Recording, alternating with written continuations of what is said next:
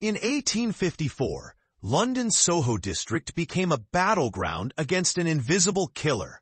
Dr. John Snow, armed with only a map and unwavering logic, confronted a terrifying cholera outbreak that was decimating entire neighborhoods. Unlike other doctors who blamed bad air, Snow believed contaminated water was the true culprit. Meticulously tracking each cholera death, he pinpointed a single public water pump on Broad Street. The pump's handle became ground zero for a medical revolution. When Snow convinced local authorities to remove the pump's handle, new cholera cases dramatically plummeted.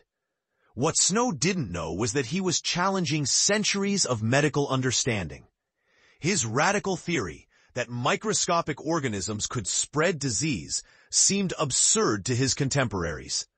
Doctors ridiculed his ideas, clinging to outdated miasma theories about poisonous air causing illness. But Snow's map told a different story. Each black mark represented a life lost, each cluster revealing the water pump's deadly reach. His investigation wasn't just about stopping an epidemic. It was about fundamentally reimagining how humans understand disease transmission.